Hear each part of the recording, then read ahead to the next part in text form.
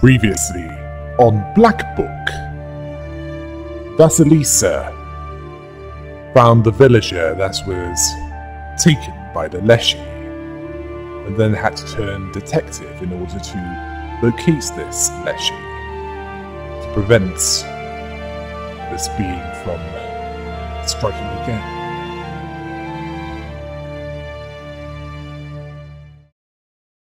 Looks like the village was built around barns.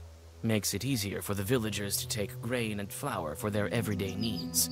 Here is where public hearings take place. It's quiet here now, except for the sounds of fir trees, nudging their dead relatives with furry branches.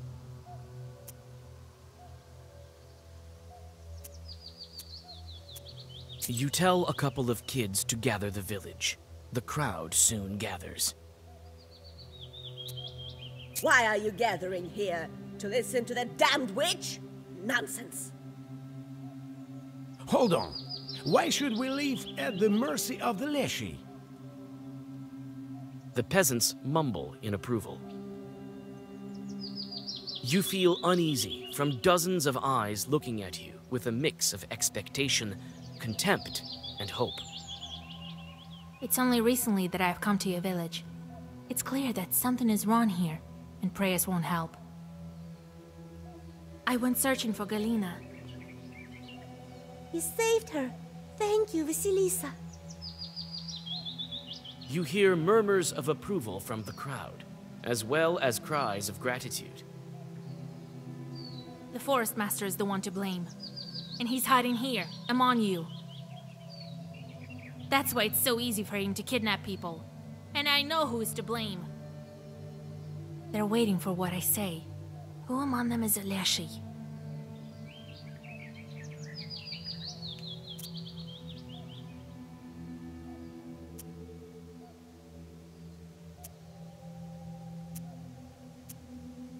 The Forest Master lives among you. That's why you can't beat back the trees. That's why people go missing so often. Your shepherd, Philemon, with no eyebrows and with the Leshy's belt, is waiting for you to curse each other. You search the crowd and see that the shepherd is here. A couple of men grab him by his belt and drag him to the center of the crowd. Philemon tries to fight, but then grows soft. You take the book and get ready to bind him with zagavers, but he raises his eyes, and you see that they have turned black. The changeling Leshy easily shrugs off his captors. A strong wind picks up, and the shepherd's figure stretches out, becomes transparent, and vanishes in the swirling fog. Otherworldly laughter is heard from the forest. The frightened villagers scatter to their homes. You clutch your book tighter and run after the Leshy.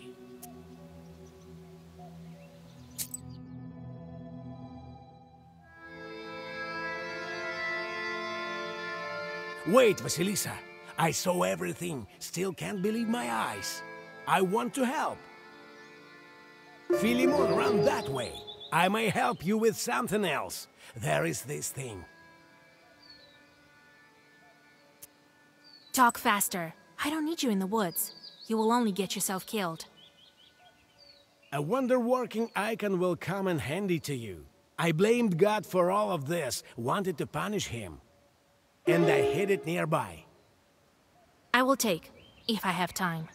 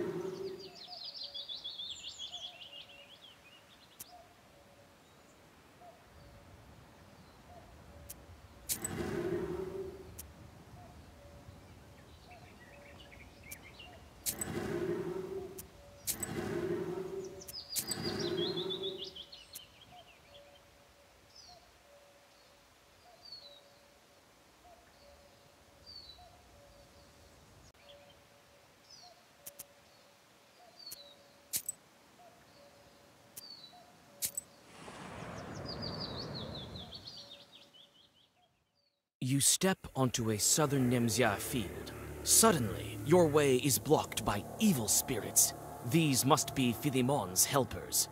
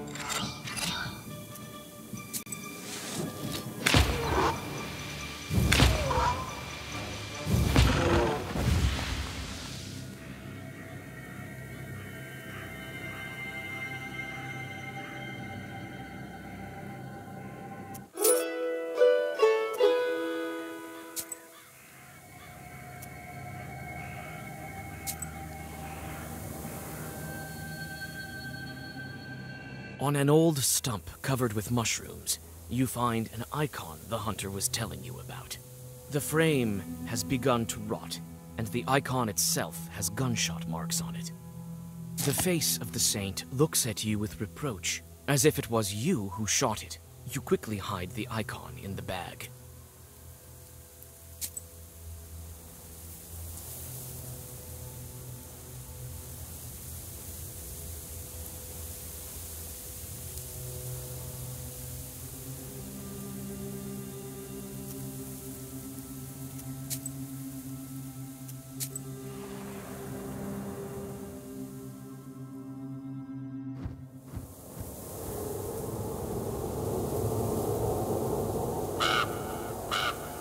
The raven appears, as if out of nowhere. It lands on an old cross and stares at you. The forest rustles around you. The wind disperses the fog, and for the first time in a while, you see the night sky. The raven's eyes flash red in the forest darkness. It turned out to be a shepherd, not a mother-in-law, not a plowman. Carr, carr. It's good that you found him. It will be easier to defeat him. He's afraid of you. Yes, but where is he? How will we find him in the forest? We've already tracked down Philemon. He went to that tree where Galena was found. Found! Turns out he has a secret underground lair there. All of those who were kidnapped are held there. There! Do you think he'll uncover Nimzia?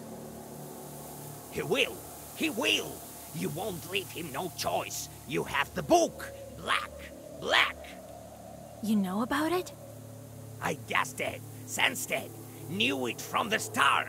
The wind at the crossroads told me. Carr. Carr. How do we find the entrance to the lair? I know where it is. I know. I'll show. Go to kul-pu. Carr. Carr. Those who were kidnapped, are they alive? Not alive and not dead. Our father sometimes took people, but he let them go later. Later! Someone will pray for them or say a holy word, and then he let them go.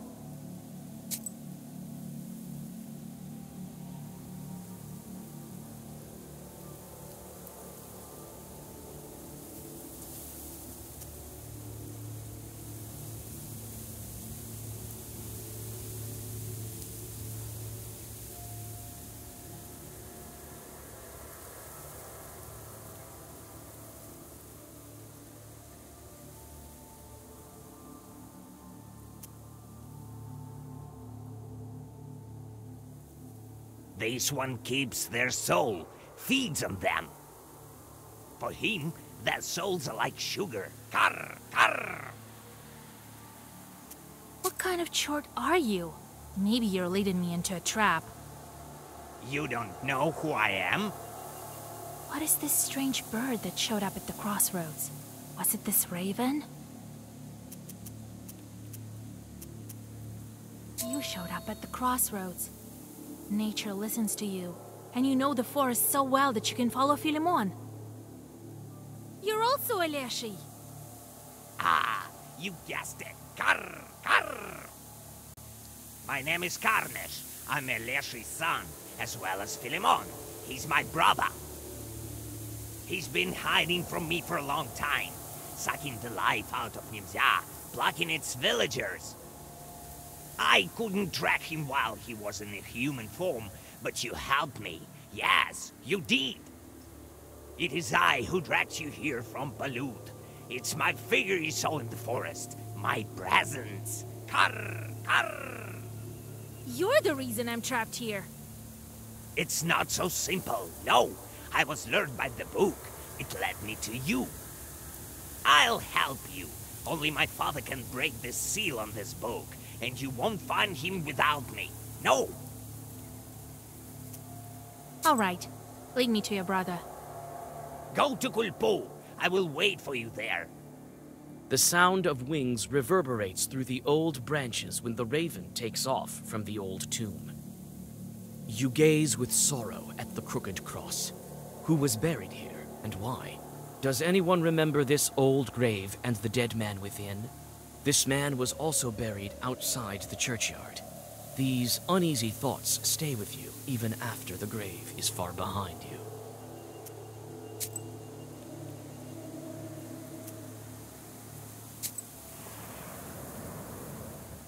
Your bast shoe sinks into the freezing sludge.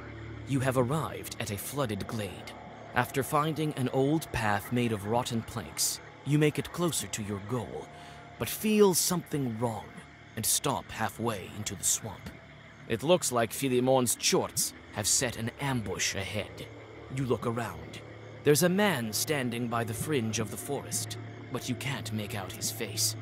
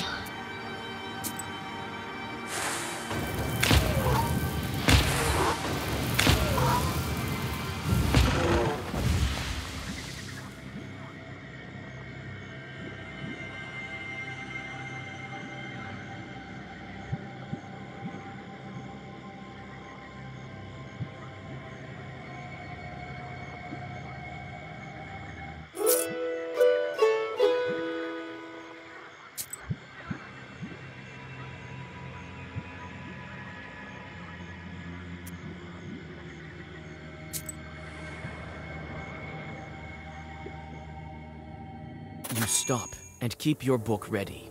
Philemon is waiting for you by the old fir tree. A familiar raven lands beside you.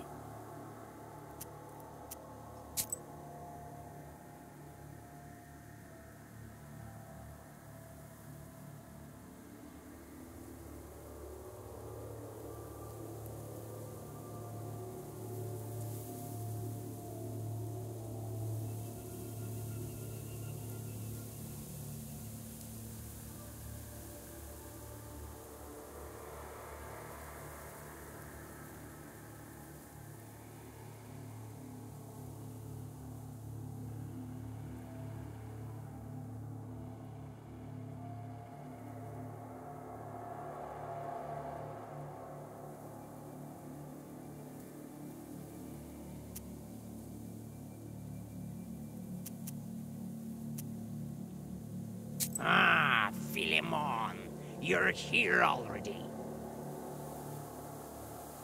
No, Vasilisa, hold on, listen to me. Don't crumble me into your book. You don't understand. Karr, karr. Right, keep talking, brother. Speak before I change my mind. I won't lie to you, Vasilisa. Enough with the lies. I'll tell you how it is. I sometimes drag Nimzar villagers to my lair. Yes, under this tree.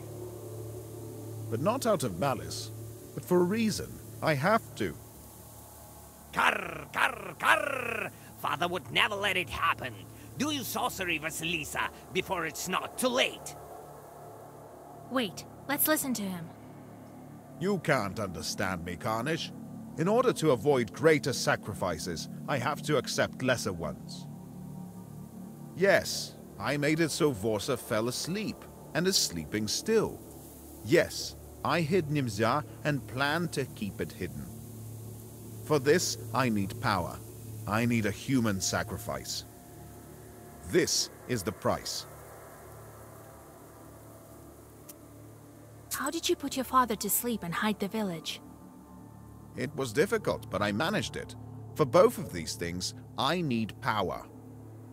I could wait until the villagers begin cursing one another and take them one by one. But it wouldn't be enough. A speck. I needed a powerful source, a flow, an avalanche of power. That's why I took on this image, a shepherd. So you took someone's skin, like a chort. That's another of the necessary sacrifices. I couldn't change my form then, as I can now. I began living in Nimzar, sowing discord carefully, gradually.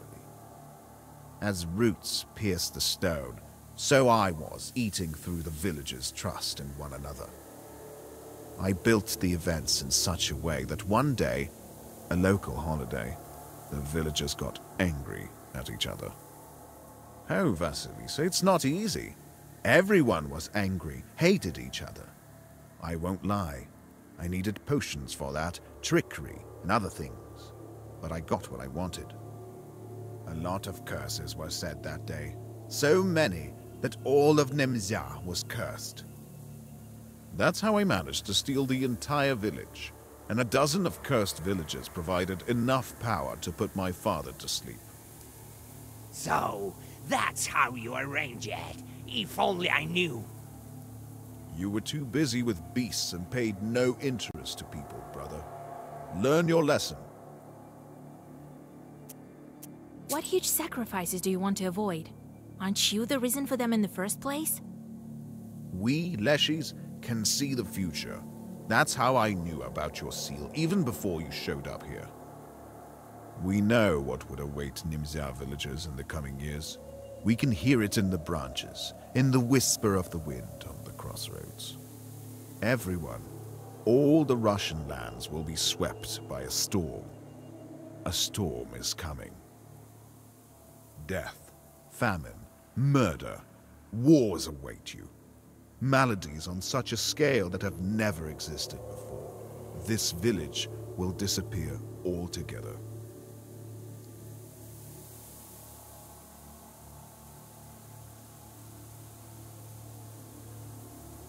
This can't be true. It is true, and my brother knows that. Everything may yet change. Ha! There haven't been such powerful omens as these for a long time. I am certain this will happen. People must choose their fate for themselves. Choose? They have no choice. They don't know what awaits them or their children. These things are written in neither the black nor the white books.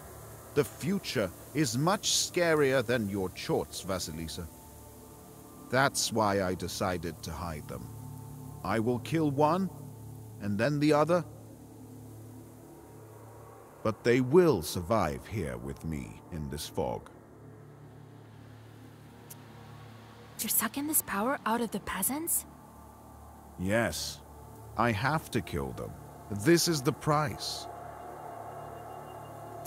I told you what this is about, and you must support me. The peasants ask for help all the time, but no one listens. Only I do. You yourself know about the sacrifice required for a worthy cause. You're a witch after all. You speak beautifully, Philemon, but the people should choose for their own! What can they choose? Death is waiting behind each door. Only I can keep them safe. Vasilisa, they have no choice. But you do. I can set you free from the fog. I can break the seal. But I will require a sacrifice. We will take a man from Nimzya together. I'll bring you to your father, and we will break the seal. You will be free, and Nimzya will be safe. Don't listen to him, Vasilisa. He cannot decide, and neither can you. Only they can. You have to stop Philemon. Nimzya will be free. You will be free, and my father will finally wake up. Philemon wants to keep Nimzya in the fog, and the Raven wants everyone to be free. What should I do? Which side should I choose?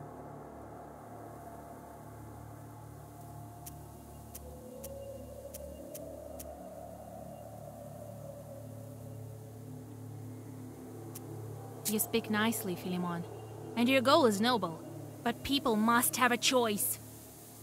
I won't let you kill any more villagers. That won't do. I won't let you near my tree.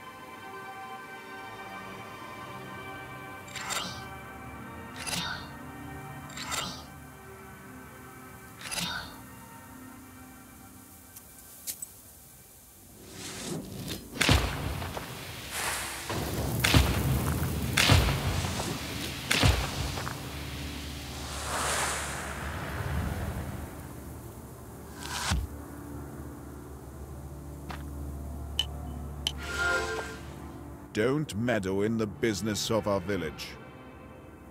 Metal? You're the reason I'm here, and not in Vilgard.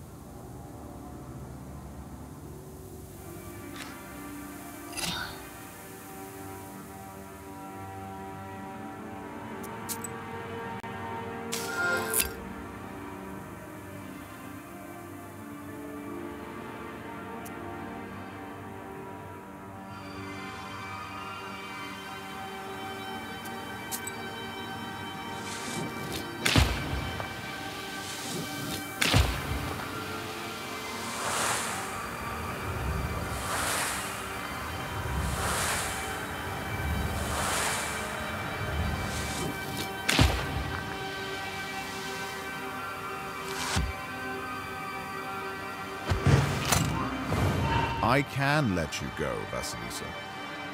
But you will. You have no choice.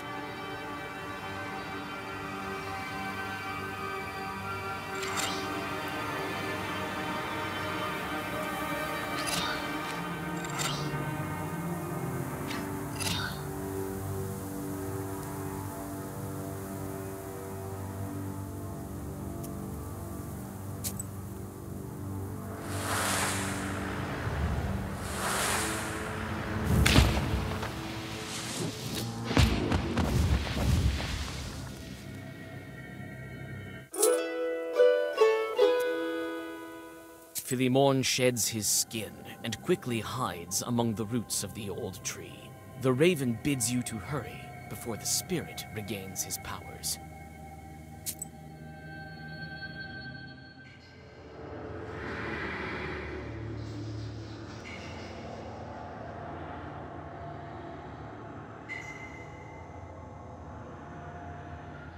You pass underneath the roots. The subterranean darkness squirms around you like an army worm. When your eyes adjust to the darkness, you see that these are shadows moving about. Philemon's previous victims, still restless. They whisper endlessly, but you can't make out what they're saying. Suddenly, Philemon springs from the darkness, along with coiling tree roots. Think again, Vasilisa. You will doom the entire village. It's you who are killing it, one after the other. I won't let other peasants end up in your lair.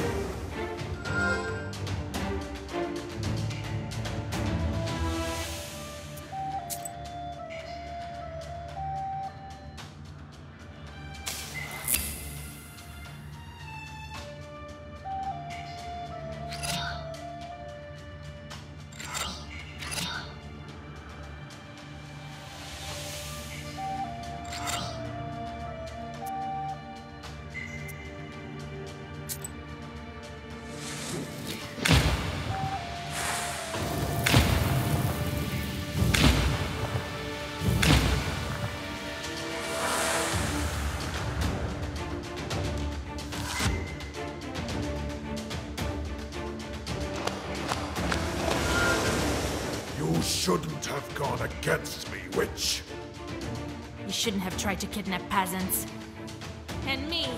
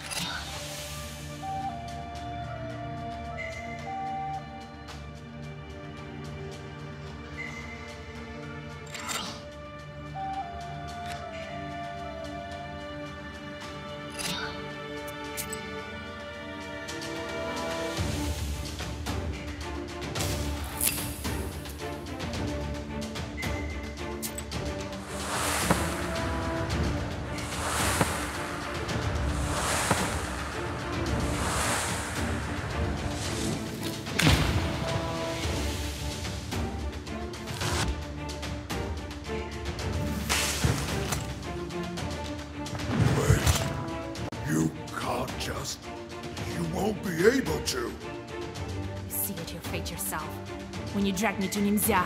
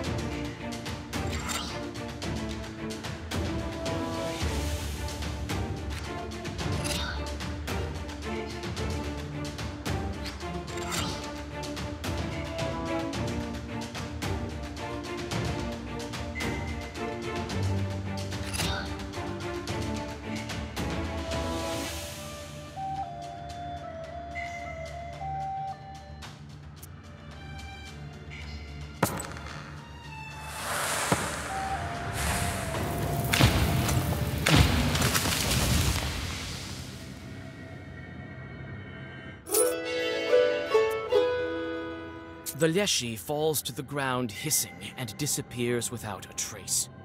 You feel Philimon's sorcery disappear around you. Shadows vanish one after the other. Karnish thanks you and explains how to get to his sleeping father, outlining the necessary rituals. The Raven will wait for you there.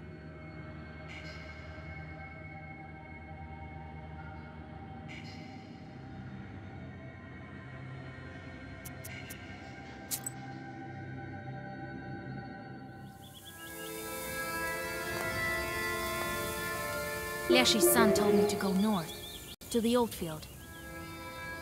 I better not waste any time. Every day counts.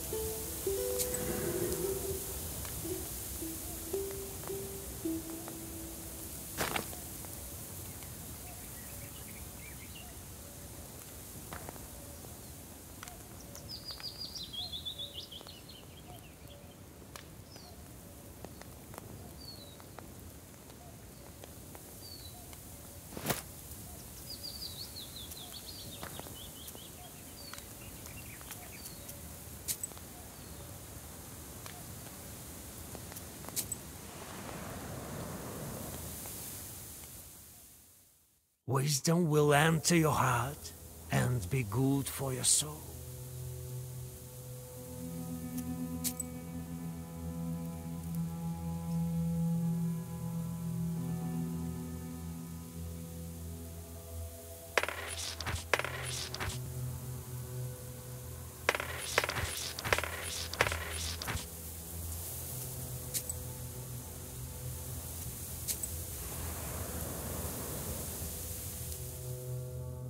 In this old, abandoned field, neither trees nor crops grow. The only things standing are old poles and 2 thin birches. The Leshy's son told you to tie their tops together to find the way to his father. This empty field emanates sorcerous power. You sense that there used to be a church here, or, more likely, a Permian shrine.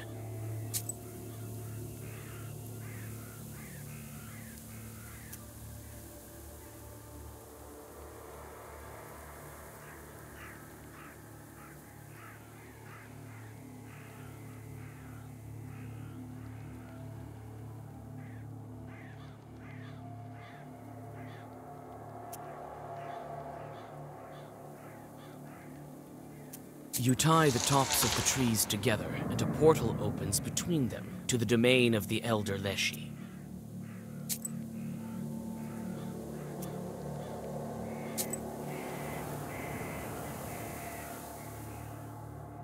There's an old birchwood near the creek.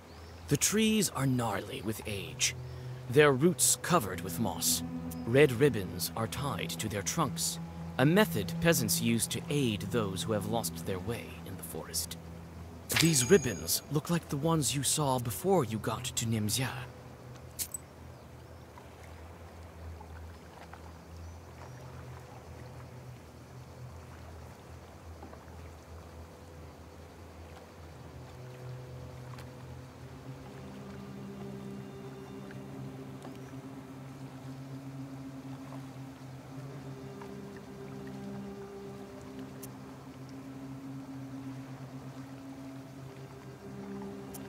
The ribbons lead you further along the stream. Suddenly, several drowners jump out of it, attracted by the black book.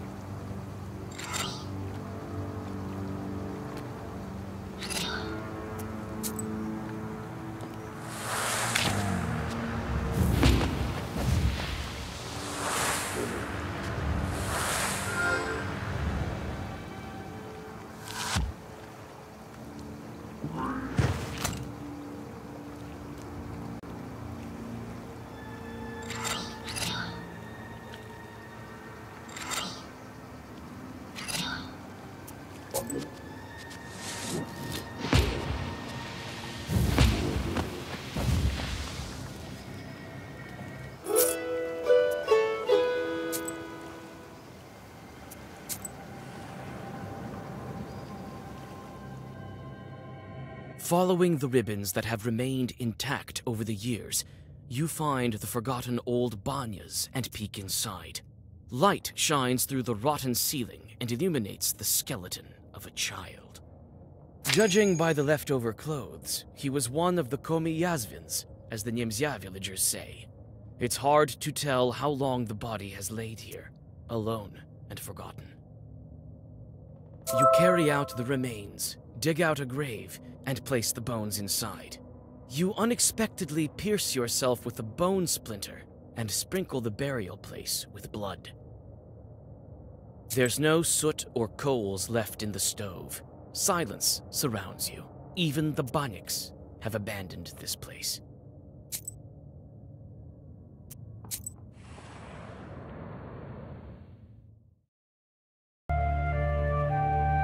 What will Vasilisa need to do in order to get home? What of the other seals? Find out next time on Black